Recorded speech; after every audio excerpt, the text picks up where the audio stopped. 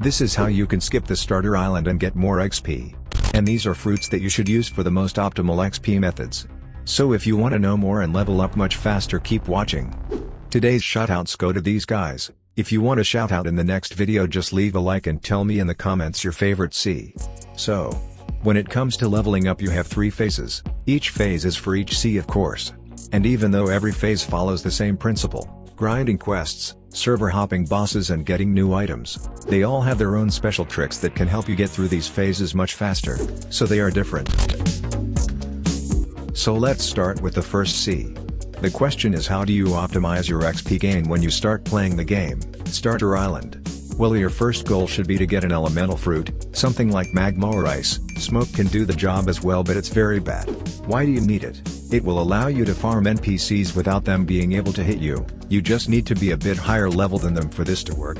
So just get a good elemental fruit and don't bother around fighting styles and swords for now. Also, your primary goal when it comes to fruits in the first C would be to get the light fruit, because it's the best fruit for first C. So just keep that in mind and work towards getting it. Now, what is the first C trick? Well, if you didn't know, there is actually a way for you to skip this starter island and move on to much better money making NPCs almost immediately. How? Well, the answer lies in this Fountain City Island. You can take a free boat to get here, by the way. So, the special thing about this island is that there are certain enemies that you can kill without them being able to hit you. And that enemies are these ones. You will need a gun or something to lure them to follow you. And just get to this wall. You will need to find a perfect spot where you can hit them and they can hit you. And for that perfect spot, you just need to back off the wall a little bit. Just like I did it there. It should take you about 5 minutes to kill this NPC, but you will get a ton of XP considering your current level, imagining that you are a starter. And when you reach around level 30, you can go to the pirate village and start grinding real enemies and server hopping the Bobby boss. From there it's pretty straightforward, just follow the compass and work towards getting the light fruit.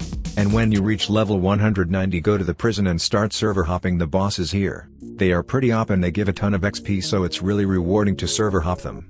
And after the prison you should already have a good elemental fruit, light, so just grind out to the second C like usual. Also, if you feel like your current quests are really hard and you're stuck, you can always use a code, but don't go too hard on them and use all of them in the first C. If you don't know, codes will give you X2 XP for a certain period of time. So that should be the most optimal way to get through the first C levels.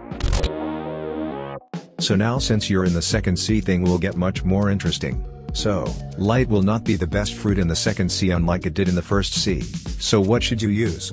Well, I guess you already know, and it's Buddha. It's generally the best XP grinding fruit you can get. Also, you will be using it in the third C as well, so you won't need to worry about your fruits no more. It may take you some time to get Buddha. You can trade or just wait for it to be in stock. It will take you 2 to 3 days. Now, Buddha in its normal form is pretty good, but if you want to improve its range and other buffs, you will need to awaken it. But, you only need to awaken its shift ability, since it's the only one you're going to be using.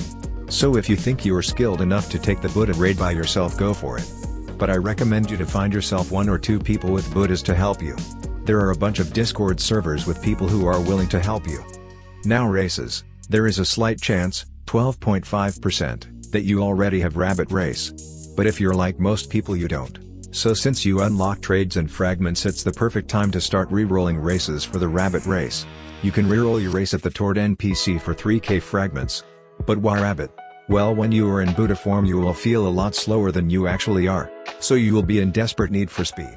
And if you don't know, rabbit is the fastest race in the game, so that's that. Also, you should start saving up for Superhuman. In my opinion, Superhuman is the best fighting style to pair up with Buddha for best XP gain. Now, after some time you are going to reach the cursed ship. Why is that important, you may ask? Well, here you are going to buy your race and accessory that you are going to use till your max. And that's Ghoul Mask and Ghoul Race. Ghoul Race provides you with good agility. But what's more important is that both of them give you Life Leech, which is insanely OP.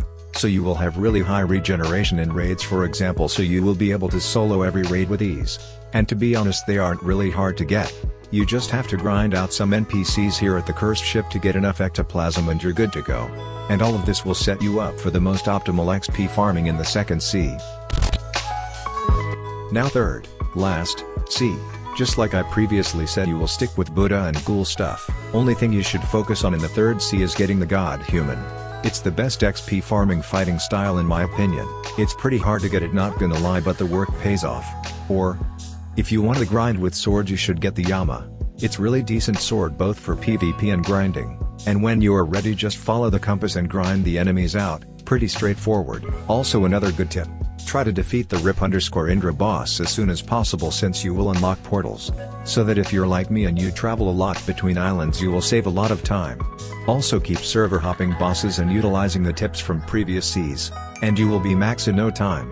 Another tip that applies to all seas but only if you're rich.